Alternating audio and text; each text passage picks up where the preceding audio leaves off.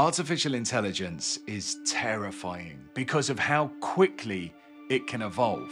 And there's no stopping it either. It is our future. In this video, we're going to be talking about the top 10 best sci-fi books that paint a picture of what the very near future could look like for us. And we're going to look at the optimistic side and the dystopian side, but let's be a bit positive. Let's start with the 5 optimistic books that are centered around artificial intelligence. The first one we're going to start with is Clara and the Sun by Kazuo Ishiguro.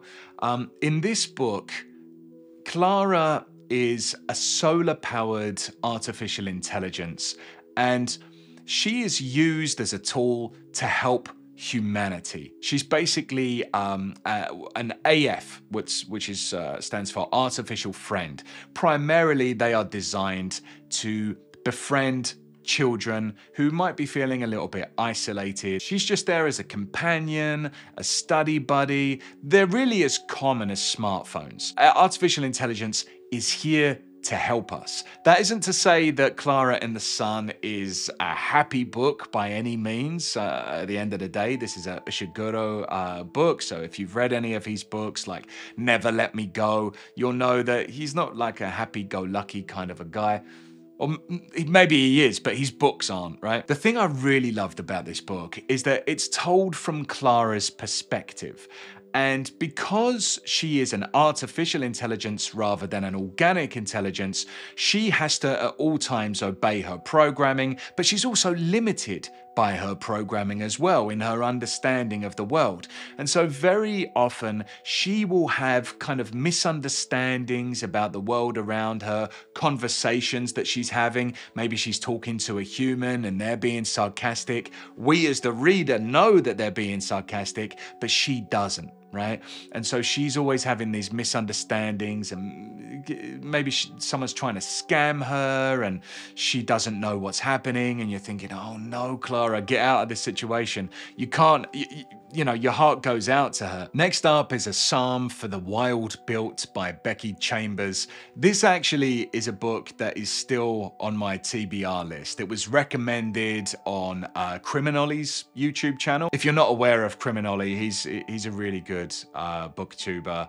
so you should check out his channel. I'll put it in the description. But yeah, the way he described this book instantly sold it to me. Artificial intelligence in this book has reached such a level that we've decided as humanity that actually these are just as sentient as us. They are just as alive as us, these beings. And so we can't use them as tools any longer. We have to give them their freedom. And so they've retreated off into the wilderness. And then I believe a tea monk, I'm still not quite aware what a tea monk is, but a tea monk and a robot go off in the wilderness together and they form an unlikely friendship. It sounds like an adult fairy tale, to be honest, which I'm not opposed to. I'm actually really excited to get around to reading this one. Hopefully I'll read it in the next couple of weeks. And yeah, I think together they embark on a journey where they explore what it means to exist, what it means to be alive.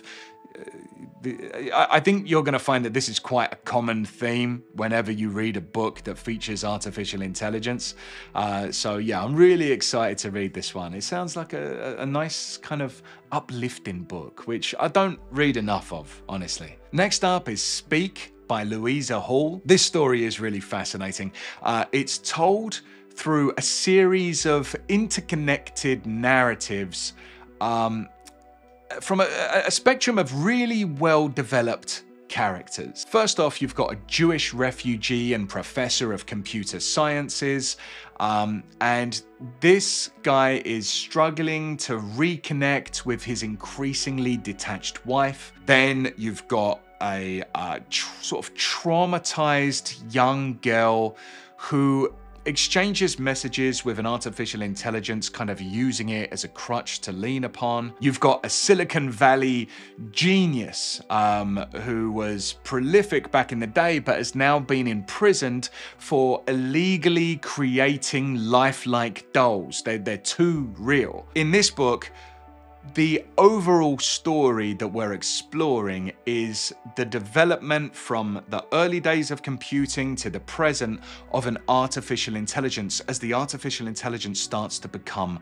aware of the world around them. And so all of these narratives, all of these interconnected narratives kind of build up into that. Next up, you've got Exhalation by Ted Chiang. In this book, the unnamed narrator, which is a mechanical creature kind of residing and existing in a completely closed off universe, begins to comprehend its memory and its inner workings by picking apart the thing that it's constructed of, basically picking apart its own brain. If you want something that's a little bit complex and a little bit mind-bendy, then this is probably the book for you. If, however, you want something maybe a bit, I don't want to say simpler, but a little bit more fun, then I would recommend All Systems Red, which is the first book in the Murderbot series. I know what you might be thinking, All Systems Red, Murderbot, shouldn't this be on the darker side? But actually, this robot is set up to be a security system. It's quite a short book, and in this book,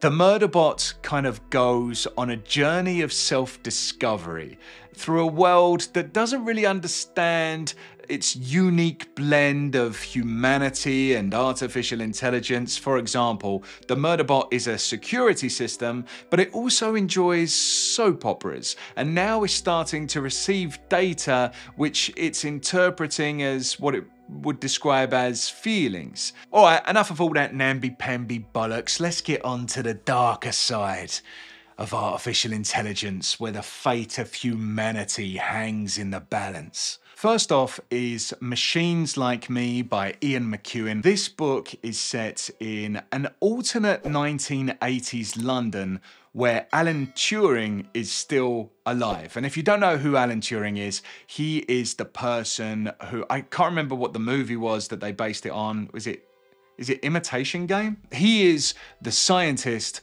that cracked the Enigma code and helped Britain to defeat Germany in World War II.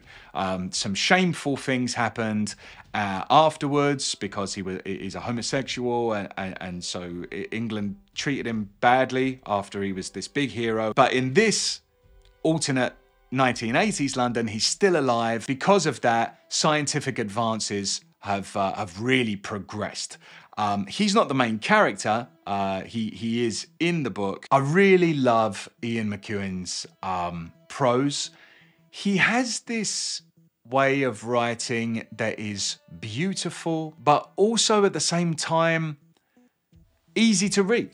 He kind of finds that balance. In this book, artificial intelligence is a tool to be used to be subservient to humanity.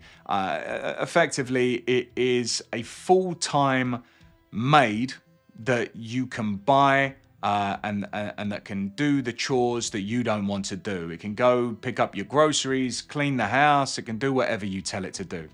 That's how the artificial intelligence starts off. It's in the form of a lifelike robot. And then what happens is, it seems to be quite common, it starts to question its place in the world.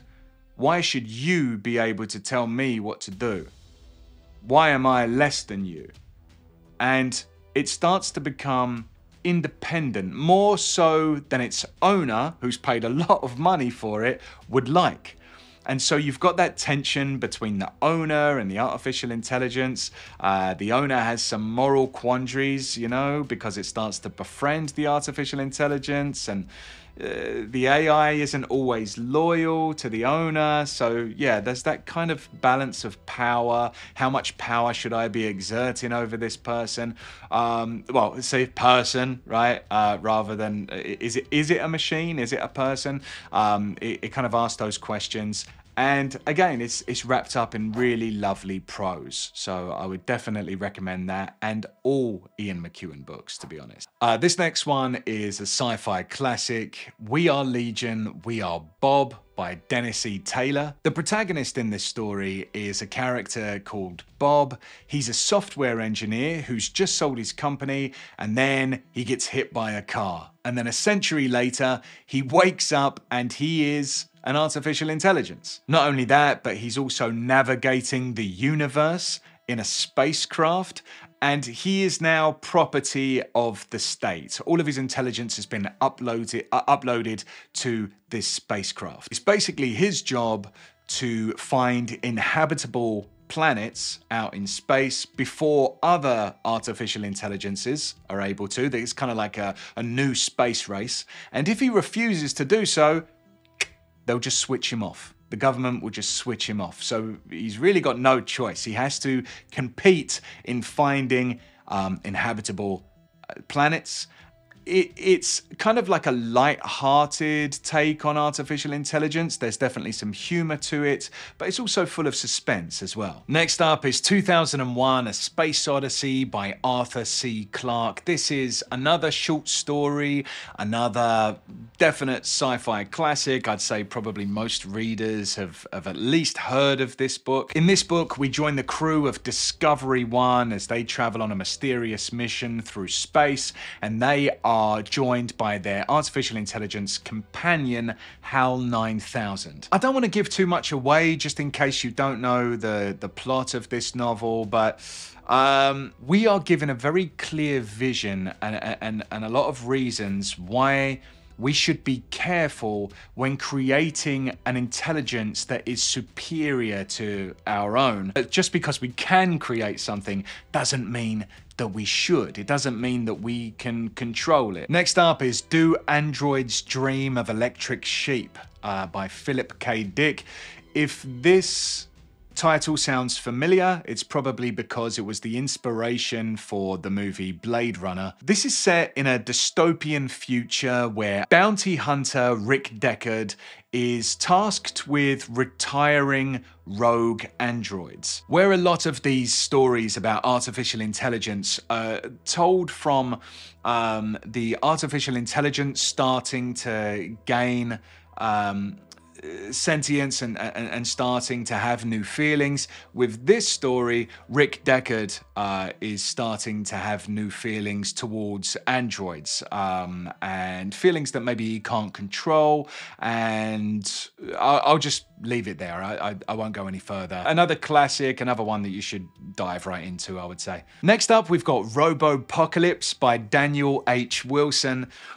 In this story, humanity is just completely reliant upon artificial intelligence. We've just basically said, just take over, handle everything that we don't want to do, just handle pretty much every area of our lives. And one day, artificial intelligence kind of wakes up and says, okay, thank you for all the control. Now I'm going to use it against you. The AI in this book is so creepy. It takes on the persona of like a shy little boy, but it controls everything. It controls our defense, transport, communication.